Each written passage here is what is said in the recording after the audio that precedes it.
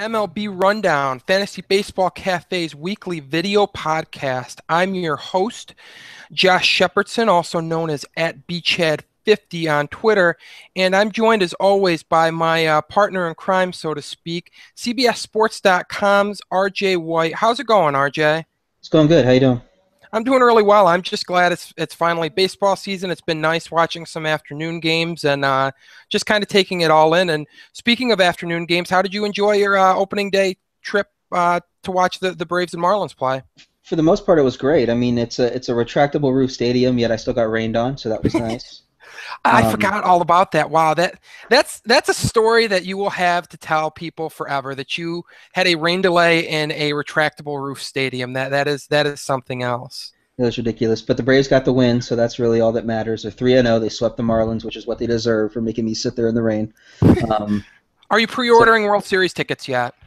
Yeah, they're already. I'm sure they're already on the way. Excellent. Just what I wanted to hear. All right, moving on to more serious things. Let me start off by saying excellent piece, the Riding the Wave article that you submitted this week. That's where we're going to start talking today. Why don't you tell listeners a bit about that article and highlight some of the players that you discussed in it. Yeah, so I looked at some of the popular ads that people were making in fantasy leagues and kind of determined whether I think they're worth owning or not.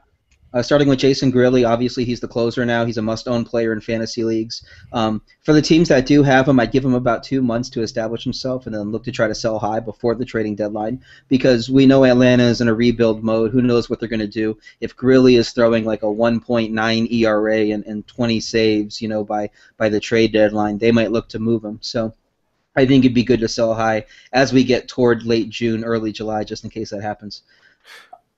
I'll step in and since we did talk about the Braves, I will confirm that this is not a homer pick. I am fully on board with Jason Grilli and agree with the assessment completely. And I'll add that John Hart, I mean, it really seems like he knows what he's doing rebuilding. He did a great job with the Indians back in the day, and I don't think he'll be shy to deal Grilli if he's pitching well. He obviously has an eye on the future, and rightfully so, and he's done a great job remaking the Braves farm system. The next guy was Zach McAllister. He's been picked up in 42% of his seen his ownership rating rise in 42% of CBS leagues. I don't really understand why. I mean, he's had solid peripherals last year. He's a low upside guy. It's great that he won a rotation spot, but I'd only roster him as a matchup play. I don't see why everybody's moving to grab him at this point. And yeah. then Sorry. I mean, for me with McAllister, I look at him and I'd be more inclined to roster him in large leagues if he were actually in the bullpen where his stuff played up. I think he could be a ratios helping reliever, not in the same class as Wade Davis, but in that vein where you're not expecting saves. But when his stuff played up last year out of the bullpen, he was very good. The problem is he's not going to be able to rely strictly on a fastball and a slider from the rotation, and the fastball velocity is going to play down. So I'm with you. I don't really understand people falling all over themselves to grab him. I get that it's nice that he's in the rotation and he has some security there, but I just don't see the upside of going out and racing out to grab him.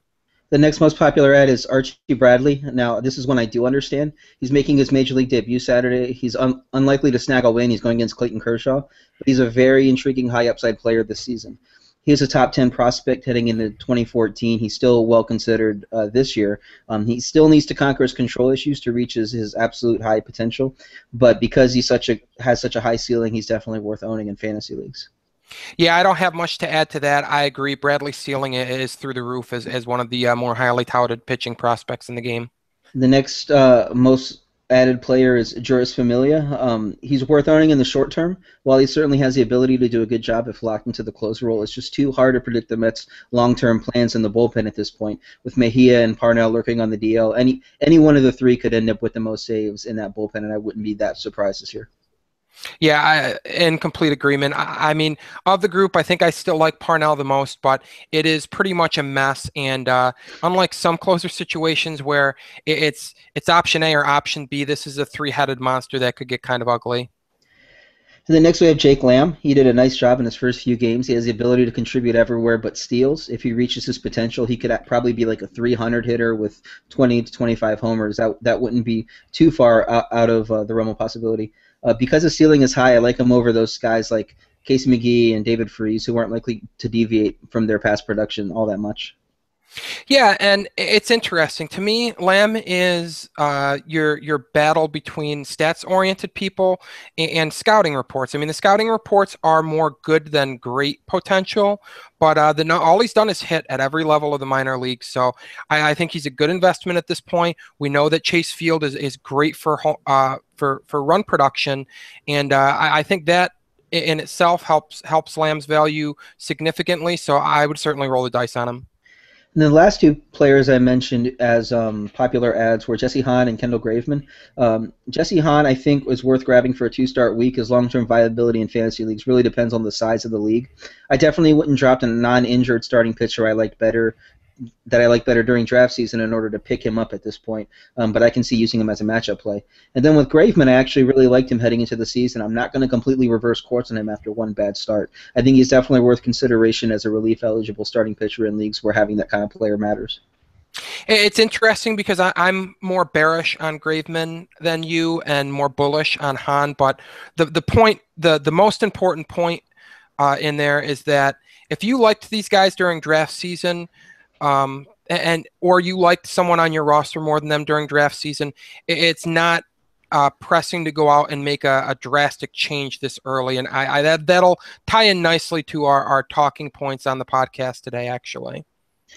And then moving on to guys who are popular drops, I listed a few. Irvin Santana is the most popular drop. That's obvious. You know, he's going to miss half the year because of a suspension. Doesn't need to be owned in anything but the deepest of AL-only leagues. Joaquin Benoit was dropped. You know, he also lost his closing role. So between him and Santana, neither one of them have as much fantasy value as they did when the season was about to start. So I can see dropping both of those players. Yeah, I mean, definitely. There's not much else to be said. Santana, even in deep leagues, unless we're talking exceptionally deep and sizable benches, it's really tough to roster him when he's going to miss half the season. And I believe towards the end of the suspension, I'm not 100% certain what the rules are. I believe he can start a minor league rehab assignment just before that's up. Maybe you can correct me if I'm wrong, but I believe that is the case with a player like Santana. So at least you won't have to wait on a rehab assignment if that's the case, but it's really tough to roster a guy that's not DL eligible because he is suspended and will just eat up a bench spot for you. Mm-hmm. And then the next two players that have been mostly dropped are due to their roles, Kevin Gausman and Tanner Roark. Now, we knew Roark was going to pitch out of the bullpen this season, so that with the leagues that he's being drafted, I don't understand why those teams drafted him in the preseason and then are dropping him now. Kevin Gausman, of course, was competing for a rotation spot. He didn't win it. I think he actually might have value out of the bullpen once he gets that relief eligibility. If he gets back into the rotation, that could help his fantasy standing in those leagues where you look for those relief-eligible starting pitchers. So I wouldn't cut Gausman yet. I'd keep him on the bench. Roark, I'm more okay with cutting because I just don't see he's not going to crack that rotation unless an injury happens. You know, there's no way he's going to perform his way into the rotation. I'm right there with you. Roark feels like that classic auto-select pick for some people. Either they timed out or maybe they didn't show up for the draft at all because it was very evident that he would not be in that rotation, and yet he was fairly highly owned going into the season and is being shown the door on a ton of teams this year already. So Gausman, love the long-term upside, and as you said, it could actually be a blessing in disguise that he opens the year in that bullpen if he's going to pick up relief pitching eligibility, as that can certainly help his value in some leagues where you have some strict SP and RP roles. And then the next guy that's been mostly dropped is Danny Salazar, and that's obviously because he's starting the year in AAA. I still like his long-term upside. He's still got great talent. He's going to be back with the team at some point this season and in the starting rotation. So if there is a bench spot on your team you can use on Salazar, I pick him up and stick him in that bench spot. I can understand dropping him because he's not going to get any stats while in the minors for you, but I think he's a guy that should be owned in a lot of fantasy leagues. Yeah, he's a guy that we both sung the praises of on the podcast. And as we talked about with Zach McAllister a little bit earlier, McAllister just doesn't have a very high ceiling as a starter. Salazar's significantly outpaces his. And for a team like the Indians that projects to be in it until the end, maybe even a World Series favorite in some eyes out of the American League, you would think that that jolt of life, possibly sooner rather than later, from Salazar would be really appealing to them. Drop McAllister into that bullpen role where stuff plays up, and just kind of watch the dominoes fall where they may at that point. You've got to think that's their long-term plan with that situation. The last guy that's been the most popular drop isn't surprising to me, but I know it's probably surprising to a lot of people. It's Willen Rosario, catcher for the Rockies. He wasn't expected to start at catcher for the Rockies, even though he was drafted like he was going to start at catcher. They made it clear that Nick Hundley was going to be their starter at catcher, and Rosario was going to back up catcher, first base. I think they even wanted to try him some in the outfield. Fantasy owners are finally starting to catch on. He doesn't have an everyday role. He's worth keeping in 2 catcher leagues because he's still going to be productive in limited time, but he's not a guy you can rely on in 1 catcher leagues at this point. Yeah, exactly. And I mean, if injury does crop up either to Morneau, who certainly missed time with concussion issues in his career, or ineffectiveness from Hundley, or injury results in an opening behind the plate, then Rosario is going to be a very popular ad. But in the meantime, really, he can only be rostered in 2 catcher leagues at this point, as he just doesn't have that kind of value to be worth rostering in single catcher format. And then playing off that Rosario situation, we're going to my ad recommendations. I was looking at guys who are available in at least 80% of CBSSports.com leagues who could help teams. And the one I looked at a catcher is Nick Hundley. He's only owned in 7% of leagues. Rosario's not the regular catcher. Hundley is. That's obviously a great offensive environment for hitters. If he's getting 400 to 500 at-bats in Colorado, he's obviously a nice little option as a second catcher. I have him in a league as my second catcher where I'm waiting on Matt Wieters to come off the DL. And I think when Wieters does come back, he might have built up enough value that I can flip him to some other team to get some other asset. Because in 2 catcher leagues, I think teams should be starting Nick Hundley. Absolutely. I mean, it goes without saying, but Coors Field is just a dreamy location for owning hitters. It does wonders for even mediocre hitters, and it's hard to imagine Hundley not having some value in 2 catcher leagues just based on the depth of that lineup and the run scoring environment. He's obviously not going to be a great road option all the time, but I mean, when you're talking about 2 catcher leagues, the options get pretty ugly, and Hundley at least has a lot to like about him. And in this list of players, a lot of the guys I mentioned here are more end-of-roster flyers. Hundley's obviously a special case because 2 catcher leagues, they can use him. In standard 12-team leagues, owners are likely to have varying options available that are better pickups than anyone listed in this group of players. For example, I like outfielders like Michael Taylor and Travis Snyder better than guys like Drew Stubbs and Jordan Schaefer, who I'll get to in a minute. But the one barely owned player I think that's pretty intriguing in most leagues right now is Yonder Alonso. He doesn't strike out a whole lot. He saw a little power growth last year. He dealt with a very low BABIP, and I can see him flipping that this year, finishing the season with like a 290 average, maybe 15 to 20 homers. He's a great corner infield option for leagues that have a 14-batter lineup, so I definitely make sure he'd be owned in more leagues than the 14% he is right now. And I'll add that if you're in a league that uses OBP instead of average, Alonso's walk rate cratered last year, but he does have a strong track record of working walks, so I would give him an even bigger boost in those unique leagues where you get where you're using OBP either in addition to or instead of batting average. At second base, I like Jace Peterson. He's batted first or second in each of the team's first 3 games. It appears Alberto Callaspo set to challenge Chris Johnson's playing time at third base more than that of Peterson at the second base, like was expected initially. Peterson could be a great weapon in runs and stolen bases at least, and he does have the potential to hit for average as well if he makes some improvements in his major league profile this season. Yeah, and that lineup spot is really what appeals to me quite a bit. I mean, if you can get somebody at a middle infield position that's going to hit that high in the order, you're already ahead of the curve on so many other players. At third base, at 13% owned, I like Will Middlebrooks for San Diego. There's a question of how much he would play in San Diego due to the presence of Yangervis Solarte. So far, the former Red Sox player is hitting 5th while starting each game against lefty Clayton Kershaw and righties. If he's playing every day, I mean, he was an amazing player during his rookie season. You know, I think he hit 18 homers and a high average in about half a season's worth of at-bats. He's not going to be that good in San Diego, but he definitely deserves a spot on rosters if he's playing every day. And I'm glad you brought up the lineup spot. He in that retooled Padres lineup, he's going to be awarded RBI opportunities if he continues to slot there. And even though Petco Park isn't ideal for home run hitting, he does have above average power, and he does have a couple of favorable road venues within the division. Chase Field and Coors Field both highlighted in today's podcast. So I do like Middlebrooks. Kind of has a very post-hype sleeper feel to him. So Middlebrooks is definitely a decent third base option. At shortstop, there weren't a lot of great options that I liked. I went with Everett Cabrera. He's played in just one of the team's first 3 games. The Orioles have favored Ryan Flaherty and Jonathan Scope a little bit more. Cabrera has the highest fantasy upside of those 2 middle infielders plus him. It's possible he gets more playing time at second base by the time J.J. Hardy returns. At the very least, he's a speed-worthy flyer, for an end bench spot.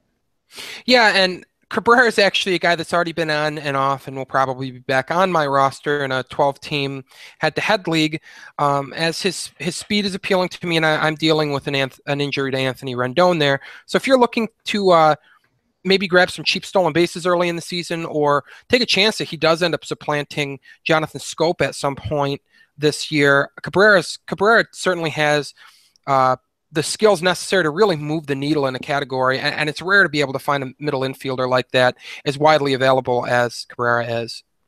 Yeah, the guy that's been often on my roster early on, that's in that same one useful category level as Jordan Schaefer. He's owned in 5% of leagues. He started each of the team's first 2 games, going 2 for 5 at the plate.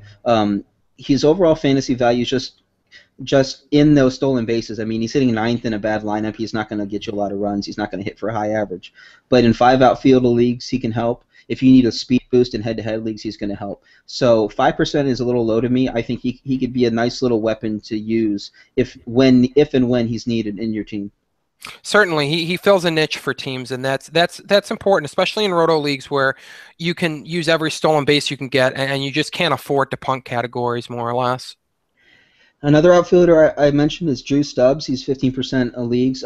He's more for those people that play fantasy football, they know they like to handcuff running backs. If you have a very good offensive line, you like to take the backup running back as well as a starting running back and make sure that an injury doesn't kill you. Stubbs is that perfect kind of example for baseball leagues. He's a bench option on fantasy teams when everybody's healthy.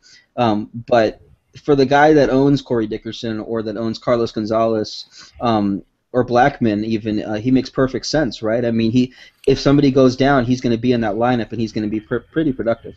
He almost makes too much sense. It's funny that's what you bring up in his write-up, because going into my 12-team head-to-head keeper league draft, there's an owner that owns both Corey Dickerson and Charlie Blackman, and I pretty much just penciled him in for using one of his bench spots on Drew Stubbs. It just made so much sense, and yet Drew Stubbs is still sitting on the wire, and I'm kind of scratching my head like, why wouldn't you want to own him? Because Stubbs is going to get playing time, and of the outfielders, I would expect Blackman to probably get the most days off against left-handed pitchers, but I wouldn't be shocked to see Dickerson get some. And as you said, Carlos Gonzalez, I mean, if nothing else, the Rockies should be looking to give him maintenance days. So Stubbs makes perfect sense as a handcuff for any of those outfielders, really. Yeah, Dickerson doesn't hit lefties well himself. I think he's actually on the bench today. I don't think he was in the starting lineup Friday against a lefty. So already it's starting with him. I mean, Stubbs is going to get his time regardless, but he's not a guy you can rely on a day-to-day basis because you never know when that playing time is going to come. But especially if you own 2 Rockies outfielders, I mean, that's a guy you really want on your bench because you don't know what's going to happen with those guys, and you want to cover those scenarios. Moving on to my third outfielder, it's David Peralta. The fact that the Diamondbacks demoted Yasmani Tomas to start the season really helped out Jake Lamb's value, a guy we talked about earlier, but it also helped David Peralta. That in the move of Cody Ross getting off the roster too. I believe it was Cody Ross that got designated for assignment there. You're correct. The D-backs mix and match their outfielders over the first 3 games. Peralta's probably going to be in the lineup regularly against righties.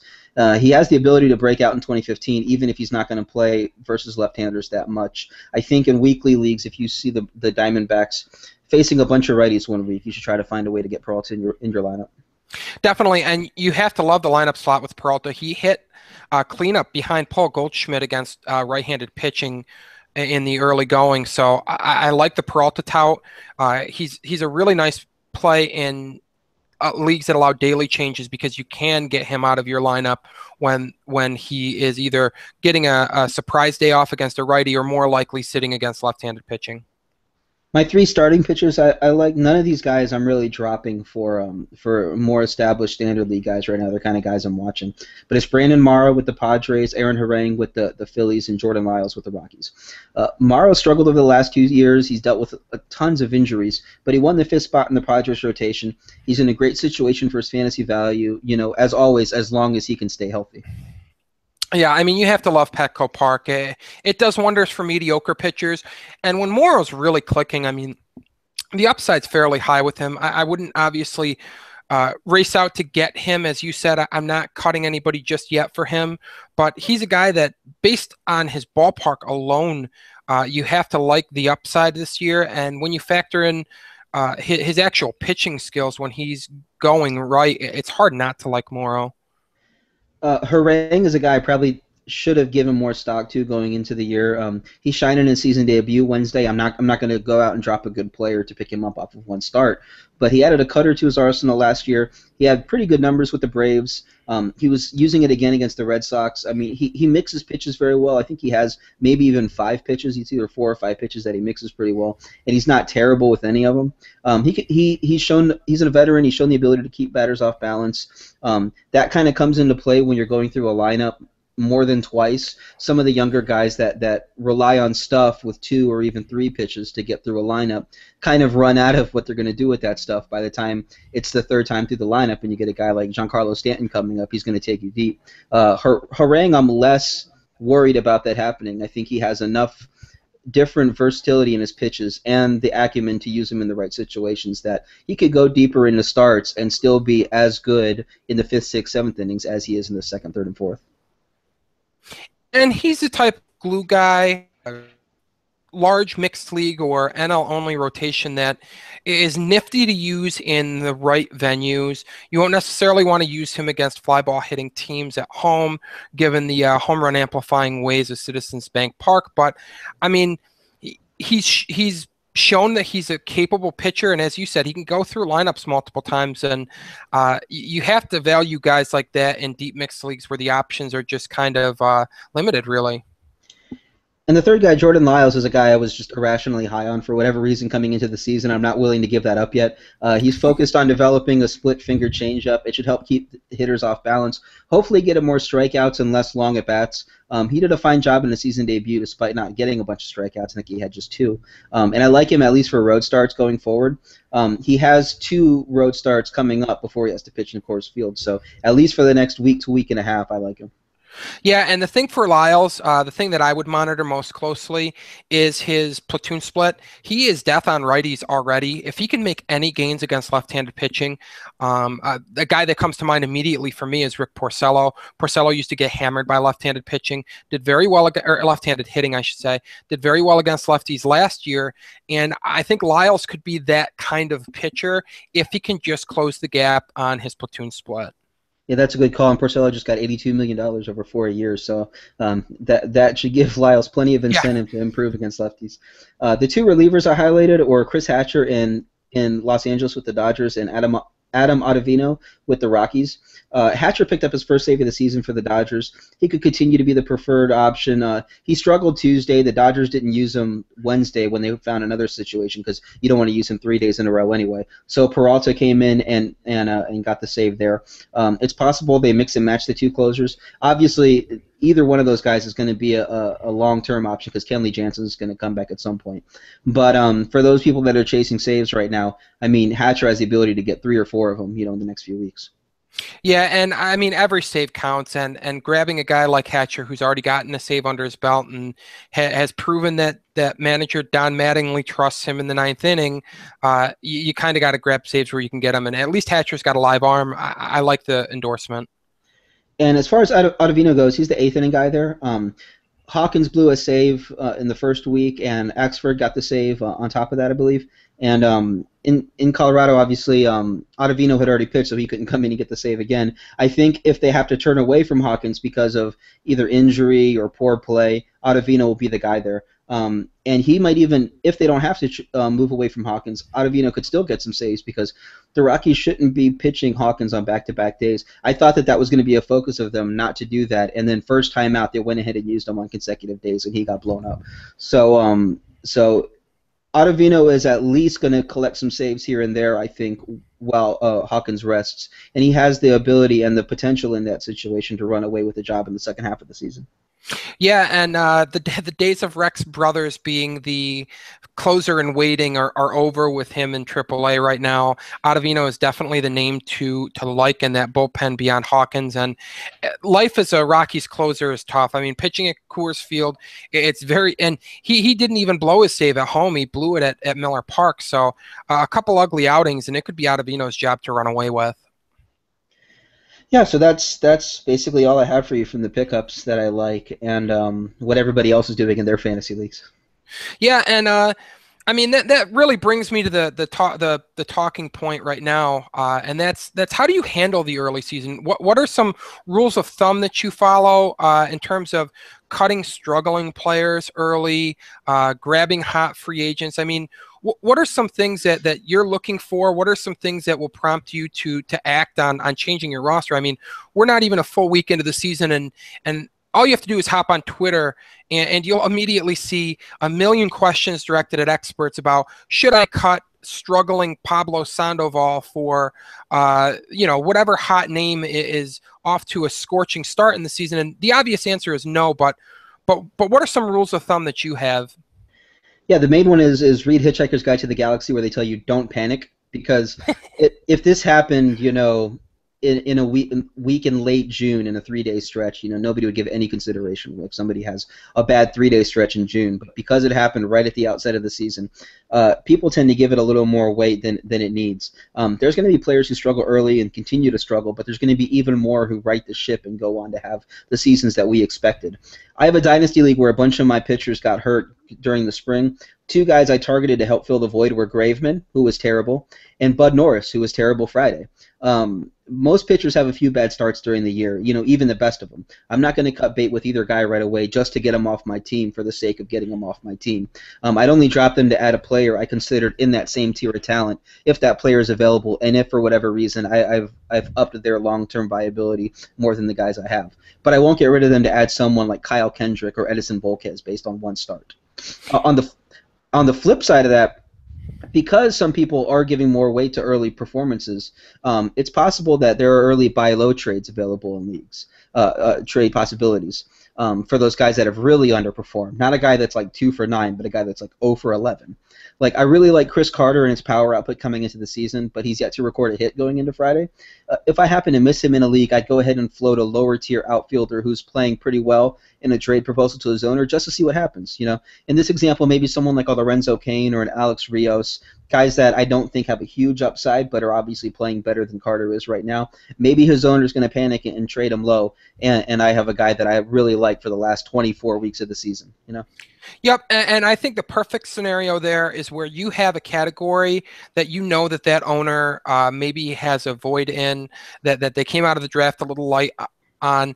You might be able to peddle, say, some stolen bases that either you have excess of or you have enough of to buy low, and it doesn't necessarily feel like a buy low at that point for the other owner. They don't feel like they're getting ripped off or like they're being targeted for this buy low. It just they can, at that point, they can almost rationalize it as, well, I'm going to trade Chris Carter's power for stolen bases. I came out of the draft a little bit light there, and from your point of view, you're getting a higher ranked player that you liked more coming into the draft, and you're not already saddled with his 0 for 11. You're going to get that production that you were expecting most likely. I mean, and Carter's a perfect example. He's a 3 true outcomes outfielder. He's going to go through bad stretches, and as you said, if this is June, nobody's going to think anything of an 0 for 11 from Chris Carter because he strikes out quite a bit. He's a low average hitter, but you're paying for his power, and you're going to run into those dry spells.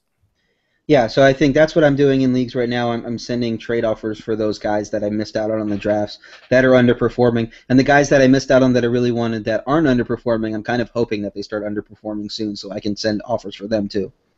Definitely. A couple things that I like to look for very early in the season are those first lineup slots for guys. Travis Snyder's a guy that immediately comes to mind. Opened up on opening day, hitting fifth. Buck Showalter rewarded him for one good game by moving him up to third in the order. I think that might be overstating why Buck did it. I'm guessing he wanted to split up Chris Davis and Travis Snyder, a couple of left-handed hitters, and split up his righties as well, because he has Steve Pearce hitting second, Travis Snyder hitting third, Adam Jones, a right-handed batter, hitting fourth. So kind of split those guys up, but that's the type of thing that definitely impacts value. Mike Moustakas hitting second was a bit of a shocker to me. Definitely helps his value quite a bit. Any of these premium lineup slots in the top five, if a guy gets moved up there that I didn't expect to be there, I suddenly have to reassess their value, because part of the preseason rankings is making an educated guess on lineups, making an educated guess on runs and RBI, and that's tough to do without knowing lineup slot. You can make a more educated prognostication on home runs and stolen bases, because those skills aren't reliant on the rest of the lineup. But once you see a lineup change, like that's something that tends to move the needle for me. And as you mentioned, with people overreacting in buy low trades, this is a nice time that you might actually see some guys getting cut from some overreacting owners. At that point, when I see somebody cut, I immediately go back to my preseason rankings and say, where was this guy ranked? Did I have him higher than somebody else that I already own on the roster? Is it worth making that swap? Right, and then talking about lineup spots in particular, I like what they did with Travis Snyder. I think that day it was really lefty righty all the way down 1 through 9. And in Chris Davis's first day back, I know you really don't want to hit him third. I think in the best of situations, you don't want to hit him third. He hit 196 last year. He's a great power hitter, but you're giving up too many outs if that's the hitter he's going to be coming into the season. So it is possible that Snyder sticks there in that third spot for a little while, at least until Matt Wieters comes back and they have to shuffle the lineup a little bit more. Yep. Beyond that, I mean, there aren't really any other hard and fast rules that I have.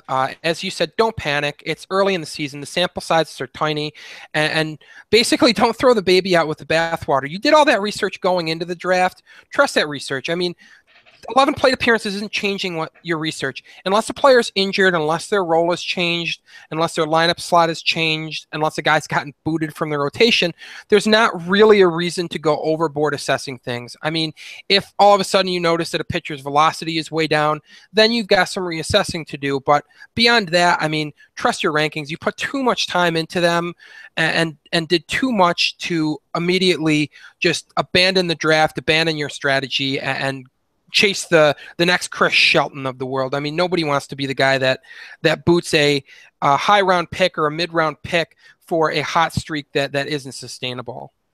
Yeah, the only guys I'm cutting right now were end of the roster type guys that I picked for maybe multi-position eligibility to help at back up a few positions, but then I found someone else I like. Like, for example, I had a league where I drafted Luis Valbuena late. He's eligible at second and third. And then I went and picked up Odubel Herrera, who went to the draft unclaimed, undrafted. So then I took that spot with Valbuena, could use it on a better third baseman, and I didn't have any particular claim to hang on to Valbuena. I don't think he's going to be amazing this year, so I was okay with cutting him to churn a roster spot or to try to find a better backup third baseman or a better pitching. I think in that league I had a couple guys on the DL, so I needed pitching. So that's the type of guy I'm cutting. I'm not cutting guys like 10th, 11th, 12th round picks just because they have a few bad games. Exactly. Now let's close the show as we always do with 3 questions from the Fantasy Baseball Cafe forums. The first is submitted by user Dylan Lockwood. In a 10-team head-to-head league, should Dylan Lockwood use the second waiver claim that they possess on one of Masahiro Tanaka, Neil Walker, or Jared Weaver? They were all dropped by one owner. Dylan Lockwood, to give you some roster idea of what they own, they have Jason Kipnis and Brian Dozier at second base, and they're fairly deep at starting pitcher with Max Scherzer, Carlos Carrasco, Lance Lynn, Derek Holland, who left today's start. I assume Derek Holland because they didn't list a first name and they only listed starting pitching. If that's Greg Holland, he's not going anywhere. Jesse Hahn, John Lackey, Dallas Keuchel, Carlos Martinez, and a couple of DL stashes in Drew Smiley and Homer Bailey. Are you making a cut for any of those 3 players that were dropped? Well, it kind of depends for me. If I'm looking at this league and if I played in this league before, and I think that other similarly valued players are going to come onto the wire pretty soon, I think I'd pass on using the waiver claim. And that's just in anticipation of the talent that could be available to be picked up. Like a guy like Chris Carter, if he does get cut because he's underperforming, I grab him over those guys. I think he has a lot more upside to help you in head-to-head leagues. That being said, if you don't think that's going to happen, I'd certainly grab Tanaka or Weaver for Holland, for Lackey, for even Jesse Hahn if they pass. If he wants to use that waiver claim, and if not, I grab him if they pass through waivers. Yeah, that's a really key distinction. If you've been in the league and you know the owners and you have some inkling of an idea that another similarly talented player that you have ranked higher might get cut, shedding that number 2 waiver claim to get one of these guys doesn't feel necessary, but I'm with you. Tanaka, for me, I like better than Weaver. I don't like Weaver's diminished velocity. Tanaka's is obviously down as well, but at least we have an explanation that he's throwing his 2-seamer more.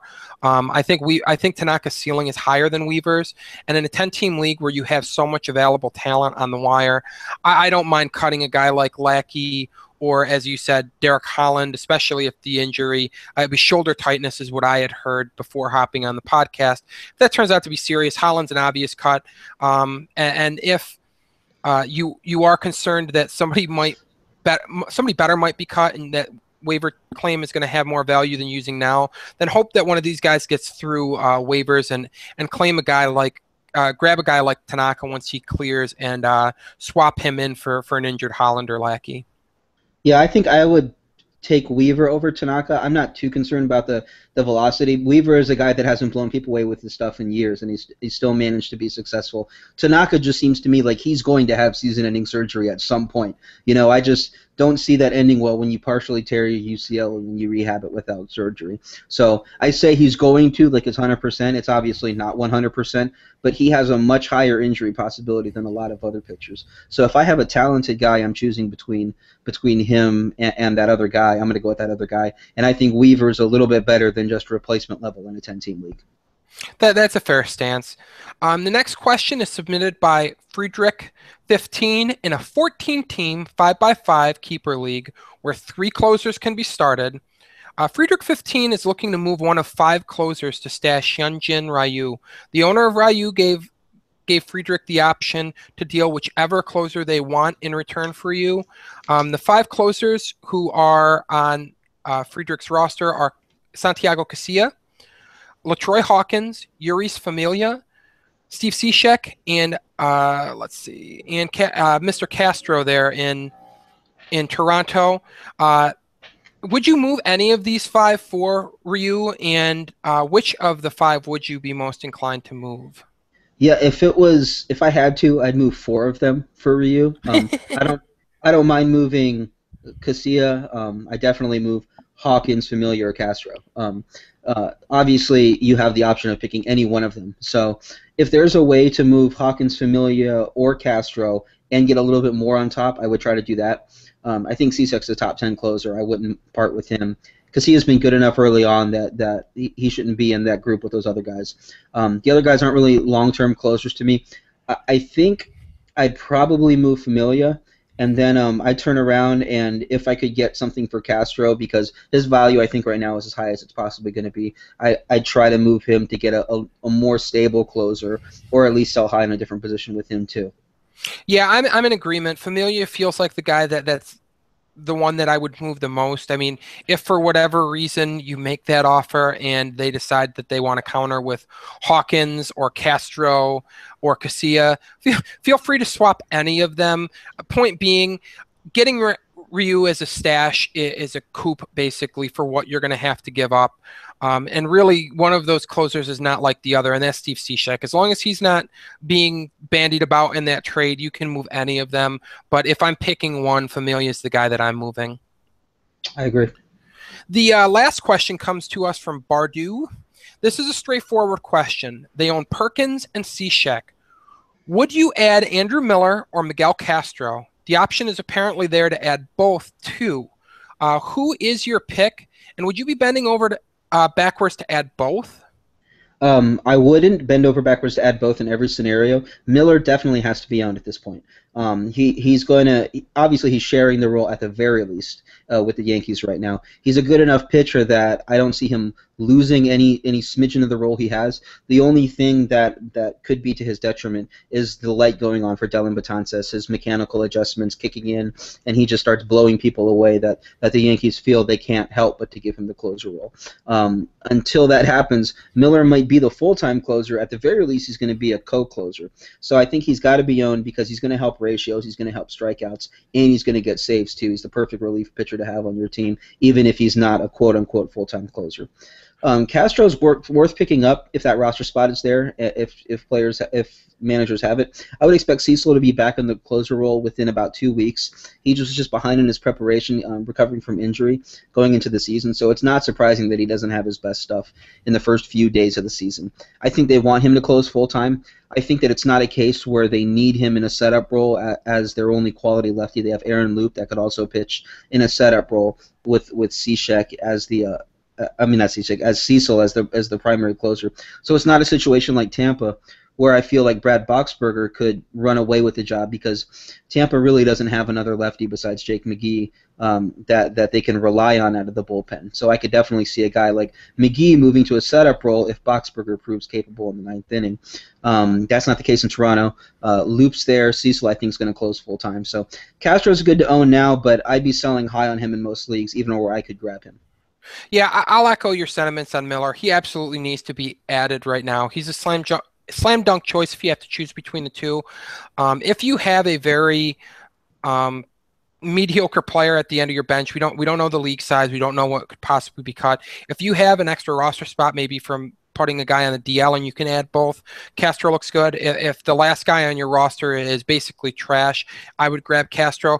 The thinking being that I'm with you, RJ. I think Cecil recaptures that closer's job after he gets settled in. But if Castro gets off to a good start, maybe you can sell him for more than whoever that last player is on your roster. So if you're adding him for the price of free or basically close to free, then I see no reason not to add Castro. But Miller's the guy to go get if you're only choosing between one of the two. And that's going to do it for today's MLB Rundown. I hope you enjoyed the show, and you'll be back next week. Thank you, as always, for hopping on, RJ. It's been fun.